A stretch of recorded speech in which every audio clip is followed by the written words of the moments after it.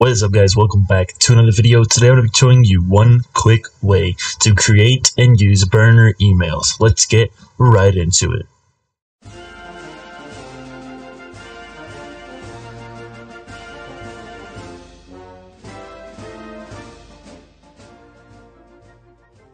So first things first, we're going to go ahead and open up our web browser. Of course, there will be a link in the description, but it's easy enough to just type out. So the website we're going to be going to is fakemailgenerator.com. And right as soon as you go, you already have your fake email right here. Now, if you really want to, you can type in whatever you want. So we can be general how to at, I like using the Army Spy because I think it's fun, at armyspy.com.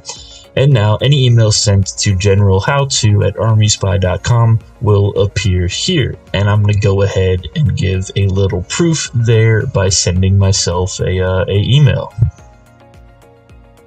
So here I have my email set up, and I'm going to go ahead and send an email here. So if you were using this to maybe sign up for an online website, you can just push this big red copy button, and then you can go ahead and put that into the field that you want. So in recipients, I'm just going to press Control-V, and then maybe this is some sort of, I don't know, a website login, and then it might tell you to click here to activate, and let's just make it send us to YouTube. I'm not the greatest at typing. Alright, and then we can go ahead and press send. So after you press send, the email, once it actually goes through, will just appear right here. Oh, and there it is. So we received our email from to generalhowto@armyspy.com. It tells you who it came from. The subject is website login. It tells you when it was received, when it expires, so the email will go away eventually.